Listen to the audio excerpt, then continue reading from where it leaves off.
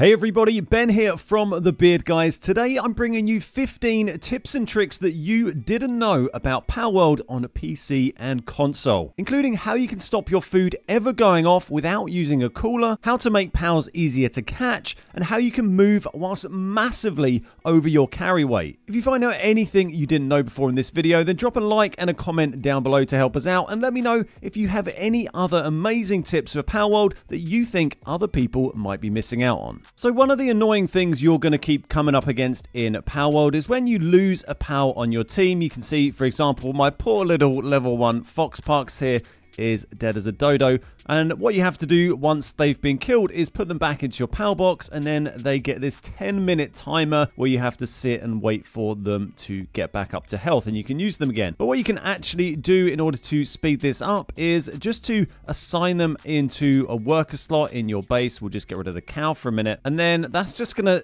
dump them unceremoniously onto the floor in your base. And one of your pals is going to come along, there we go, and chuck them on the bed, and they're actually going to start to recover immediately once they're on the bed. And all you can do then, go back into the pal box, find the pal that you just assigned to your little working team, and grab them out. You can put them straight back in, and you can see that's now a pal we can just use immediately again. Does have slightly low health, but that will recover over time. And if they have some kind of injury as well, which they often have, then that will heal over time or when you sleep as well. So a nice little trick if you don't want to sit there and wait 10 minutes, if you're fly or something you really want to use just got killed, then you can quickly do that, get it back out, and you can crack on. A really useful pal that I slept on for quite a long time is the Galeclaw. Here's the Galeclaw, and you can get a set of Galeclaw gloves when you hit level 23. And what these do is basically they mean you don't have to have the Gale out in the open like this. You can just have it in your party, but as long as the Galeclaw is in your party, then when you jump and press jump again, so A and then A, you'll actually use the Galeclaw to glide instead of a glider if you've crafted one. And these are really useful because they move a lot faster than a normal glider would. If I speed this up for a minute, you can see how far we're going to go, and I'll just show you with a normal glider in a sec as well. So we managed to sort of land down here, and now we'll go and give that a go with a normal glider. So we're back up here, and we've ditched the Galeclaw, so we've just got our glider now. We'll hop out and have a go. Where we're going? Over here. You can see it moves much more slowly. We're not going to get anywhere near as far. Our stamina's already down to nearly half as well. So you can see massive difference in the distance we're able to travel using the Galeclaw versus the glider. And there's another trick you can also use to get a bit more distance when you're using it, and that's by using the grapple. Basically, you can use your grapple to give you extra momentum for when you start your gliding, and then you'll go really fast and you can go a lot further. To do this, you need to fire your grapple usually at the edge of something. I find it a bit easier on an edge like this, and then as soon as you fire it and you're in the air flying along, you need to press B to cancel and then A again to jump whilst you're in the air. And once you get the knack of it and get the timing right, it'll send you flying through the air with tons of speed, and you'll be able to cover huge amounts of ground. Like I said, this works with the glider and with the Galeclaw, but if you do it with the Galeclaw, then it's going to take you even further than the glider will. And as well as being useful for travel, gliders, and even more so, the Galeclaw is also really good for dodging enemy attacks, particularly boss fights, because the Galeclaw moves you around so quickly over short distances. It works even better than dodging in most situations, so it can be a really handy pal to have on you when you're trying to boss fight. Another fun little trick you can do to get around in the world is when you throw a pal sphere at something to capture it, if you jump up on top of it, you can actually mantle them like that, stand on top of the pal sphere, and when it captures them, it will fly you miles up in the air, and then you can pull your glider and glide off to wherever you need to be. Look, there we go. We've just found a lift monk effigy by bouncing off the top of that poor little lamb. So there's different pals in the game that have necklaces you can craft for them. For instance, low level you have Daydream, a bit higher up you have Floppy, and if you actually craft these necklaces and equip them to your character and then add these pals to your team, you'll have them following you around even if you don't currently have them deployed. You can see in my team here I've got 2 Daydreams and the Floppy, as well as my Galeclaw and Beacon, and I can have my Beacon out with me here, and these pals will stay with you and help you fight enemies as well. So they'll attack your enemies and give support with whatever their powers might be, but they can't actually be killed by the enemies. Only the main pet that you have out can actually be targeted by the enemies. They can get pretty annoying when you're trying to build things and you have all these little things flying around in your face. They get pretty close up. It's a shame you can't tell them to be a little bit further away, but they are pretty handy when you're having a big scrap and you don't need multiple pals with you to take that fight on. There's a few really important things to note about food in this game. One of them is that one of the items you should craft as early as you can once you have some ancient technology points is going to be the feed bag. The small feed bag does just fine for most things, to be honest. You get ancient technology points, by the way, by defeating bosses. And once you unlock this small feed bag and have it in your inventory, it means you can place food in a slot down here. You can see I've got a load of baked berries. And what this basically does is whenever your character or any of your pals get hungry, they'll automatically eat from this food bag. So I haven't had to manually feed any of my pals for absolutely ages. They just gradually eat through these berries and you don't need to do anything else to manage food with them. So really, really easy, and it just takes away a little bit of admin that you would normally have to do in the game. Something worth adding on the topic of baked berries, as you can see when I've got this highlighted here, it says nutrition 21 and san 1. Your pals all have sanity meters. You can see on the top right, they're all pretty much in good condition. We go into here and highlight some, and you can see on the right here, san 100, 198, 81, sort of varies quite a lot. But your pals basically get sanity back by sleeping, by relaxing in the hot spring, and by eating food or taking certain medicines. And what I think a lot of people do, and what I was doing for a while initially, was just feeding them normal raw berries. Those are baked berries in here, but you get loads and loads of berries from your berry farm, and you can feed them berries, but they give them nutrition but no sanity at all. And so if you notice your pals constantly getting upset and angry and injured and all these things in your base, it's probably because you're feeding them just berries. So a really easy way to help with that a little bit is by doing baked berries. You just need a cooking pot and you cook them in there. It's super easy. It doesn't give them a ton of sanity, but it does give them a little bit, and it will help certainly early on in the game. Another easy recipe you can do is this jam-filled bun, which weirdly has a description and a picture of some jam on some bread, but a jam-filled bun which gives them 51 nutrition and 6 sanity, and is also pretty easy to craft. You just need flour and red berries for that. So once you've got the wheat farm unlocked, you can make flour, and then with berries you can make jam-filled bun. Something worth noting about the food box while we're here, by the way, is that they eat in it from left to right for some inexplicable reason. So this jam-filled bun is on the left, that'll get eaten first. If I switch these berries over here, so there's 998 there we go. Someone came over and ate, they've gone down to 997. If we put the jam-filled bun back over there, then whoever comes over next is going to eat our last jam-filled bun and get a nice little sanity boost, and then we're on to the baked berries. The reason we've got all of these slots full of different stacks of baked berries is because if we leave these open, then your pals just come and dump a load of random rubbish in there. They'll just bring over anything, wheat and tomatoes and stuff that you don't really want your pals to eat. It's not very effective. So it's worth filling up these slots to stop them doing that. I've just got tons of baked berries, so I split the stacks out and they'll last there for ages. Even with the spoil timers, 200 berries will last for absolutely ages there. If you are worried about the spoil timer on something, by the way, a great little trick that you can do that will probably be fixed at some point is, you see this Lamble mutton I've got here. If I click in the right stick to sort my inventory, see that's currently on 8.5 minutes. Click in that. Suddenly the timer's gone back to 10 minutes. If I click in the stick again, it's gone back to 10 minutes. If we take some of these berries, you can see they've eaten the jam on toast there. If I take a stack of these berries, it's on 14.5 minutes there. Click to sort it. That has gone back to 15. So every time you sort the inventory,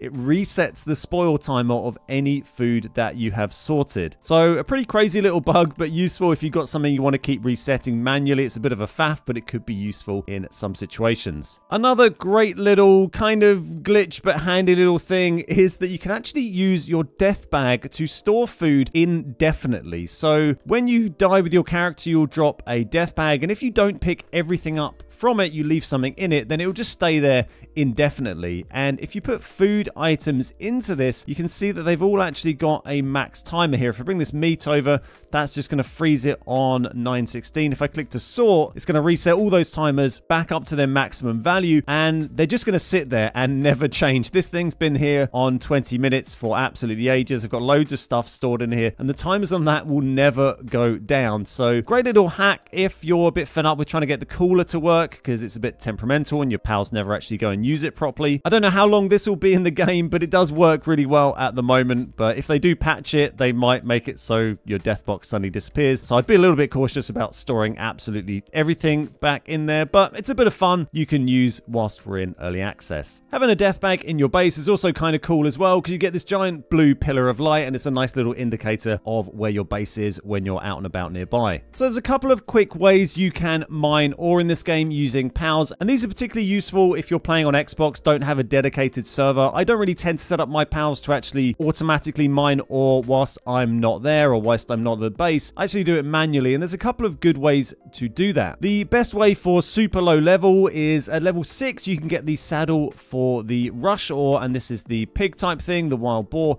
If we deploy one of these, the saddle lets you hop on their back, and they get the reckless charge attack. And if you do this attack 3 or 4 times, I think it is, on an ore node, they'll actually smash it completely. It is a bit annoying because if you sort of don't line it up properly, they run a bit past it. But you can smash an ore node completely pretty quickly with this. If you get them sort of stuck in nicely, then they don't go too far past it. And there you go. You can see we've completely smashed that node of ore. We got 75 there. It would be 60. I think we actually hit the side of the one there and got a little bit extra. And it only takes you about 30 seconds or so to actually smash an ore node using this. So that's one nice way you can farm ore when you're very low level. Another trick you can do when you're a little bit higher level is the Digtoise headband. Once you get this and get yourself a Digtoise, which you can find over in the desert here, you can see that yellow area in the middle, or right up in the top right as well. And you can get those around level 19, 20 should be pretty achievable. And if you deploy one of these and then hold down X, you can see at the bottom to do the drill crusher special ability, they'll just sit there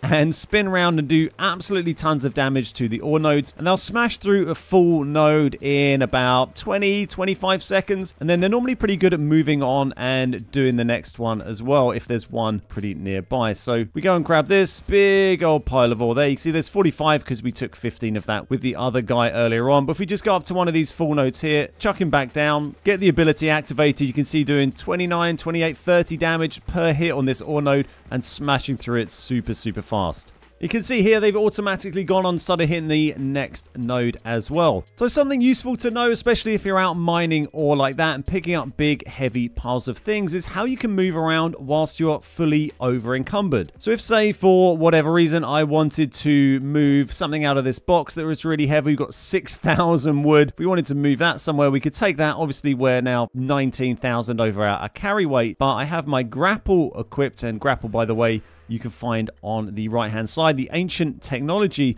list. We've got the grappling gun there, and we can actually fire and use this whilst we're fully encumbered. If we fire it into the ground, a little bit out of range there, then we can fly around and move wherever we want, as long as we do it in 10-second intervals while we wait for the grapple gun to recharge. And you can even fast travel while you're doing this. So if we go over next to our power box here, we could fast travel up to this base here, the mining base, and we've got all of this wood with us, and then we could just grapple over next to this box and chuck 6,000, 7,000 wood into this box here. So really handy little thing. I find it especially useful when I'm just coming out here, clearing all of these ore nodes using the Digtoise, and then I can go around, pick up all of the ore and just grapple around, grapple back to this box, grapple over to the power box, and then just fast travel back to the main base and dump everything where I need it. Something useful to know for when you first start on a new world is that there's a lot of spawn points you can basically fast travel to by just forcing a respawn. If you go into your options and go to respawn and select yes, then when you select respawn, you get given all of these different preset options of places you can actually spawn at, even if you don't have a fast travel spot. You can see it even actually hides your fast travel spots. It only shows your base locations here. What you can do when you first start the game is you could go around and go to each of these spawn points, spawn here, and then just run around and get a nearby fast travel point. A lot of them have them right there. You can see there's one right on this one that we actually don't already have. And now we've got a fast travel point we can use here. And if we want, we can just go and respawn again and do the same thing on all of those different spawn locations that it gives you. When you need to repair all of your items, you can do that, of course, at the repair bench. And you can select each individual item by hovering over it and pressing A on Xbox and then pressing the start button. It tells you exactly what you need to repair it on the right hand side there. But what you can also do is at the bottom of the screen, it says you can press Y and actually do repair all, and that's going to bring up everything you have that needs repairing and show you all of the different stuff it takes to repair that. This can be really useful, but I'd be pretty careful with it a bit later on in the game because it'll try to repair everything, and sometimes it'll try and repair stuff. You can see my stun baton there is barely damaged at all. My flame arrow is barely damaged, but it'll actually still use resources to repair these, and some stuff that uses things like ancient civilization parts or organs or palladium, whatever, you might not not want to use, and it can be a bit wasteful because it'll automatically repair stuff that is not really very damaged at all. So careful when you're using that. It can be a bit wasteful of resources. It depends what you want to repair. It might end up being better off just repairing a couple of your more damaged things automatically, or if you've got tons of resources, then maybe repair all is absolutely fine. A useful thing to know about pals and their abilities and their damage is that pals do 20% extra damage when they're using skills that match their element type. So you can see here my beacon is electric and has 3 different electric skills assigned. So these are all going to do 20% bonus damage because they match the element type there. Again, for this Ragnarhawk, it's a fire type, so we've got a fire one here and actually an empty slot here, so we put this one in. That's going to be fire as well, and they're going to do bonus damage because they match the element type of that pet. So a nice little tip to know: you don't always have to use the same element type from that pal. It might be useful to have a different one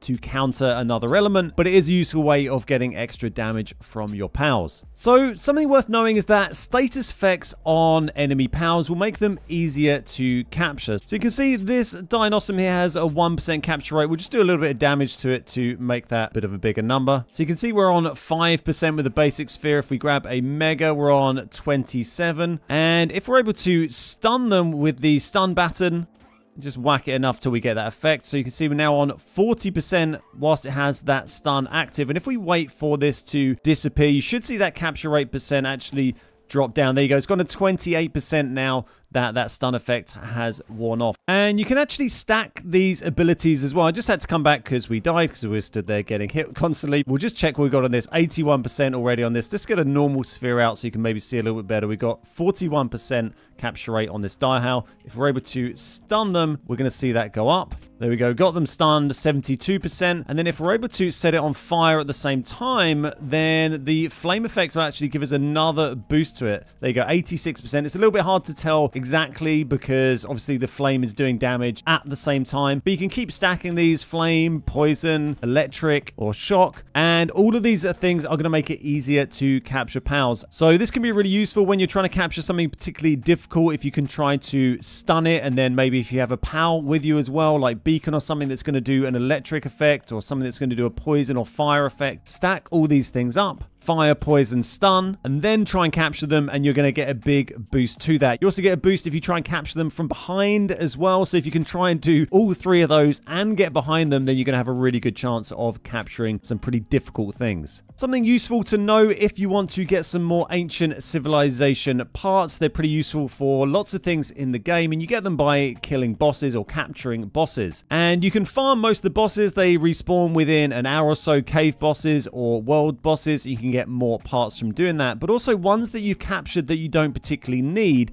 as well as getting ancient civilization parts. When you capture them, you can actually then kill them and get more parts again. So if we grab a boss that we've got like this, chill it here and chuck them in a slot, one that we don't really want, and then get my meat cleaver, which you can unlock in the technology tree, and equip that, and then we chuck them out. And if I click in the right stick and then select butcher, you're actually going to get materials back from killing them. You can see here it's drops and stuff on the floor. We got 6 ancient civ parts, precious pelt, and leather. So a really good way to farm those if you want. If you do a lot of caves runs and you have a bunch of these bosses or alphas sitting in your inventory and you don't really use them, then you can just kill them and you'll get some nice loot for that. You can also do the same thing with any normal pals as well, and you'll get the same loot generally that you got also for capturing them in the first place. So nice way to get some extra stuff from any pal you have. Now that's 15 tips. There's one little bonus tip I want to chuck in, which everyone should know, but I can't do a video without mentioning it because it's so ridiculously useful. If we can tell one person who didn't know it, then it will be a win. And that is quick stacking. If you go up to a container like this, a lot of people are sitting there tapping Y to move things in manually. I've got these horns, tap Y. I've got this wall, tap Y, move it across. You don't need to do that. If you look in the bottom right, it says you can